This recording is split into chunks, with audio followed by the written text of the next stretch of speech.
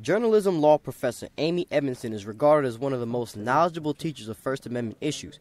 But as social media continues to change, even she finds it difficult to keep up. There's always some kind of new thing that media scholars need to be studying up on. And so, yeah, this is one of them that's sort of an emerging issue. The latest question is, how can social media harassment be stopped, especially with apps that provide anonymous communication like Secret or Yik Yak? We have a First Amendment right to speak anonymously.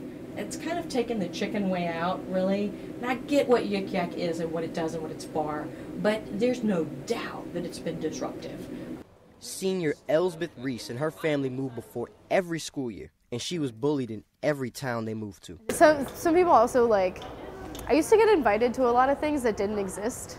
Get invited to, go places that nobody else was because they, you get it. Often kids like Elsbeth don't know what to do, but there's always someone who can help.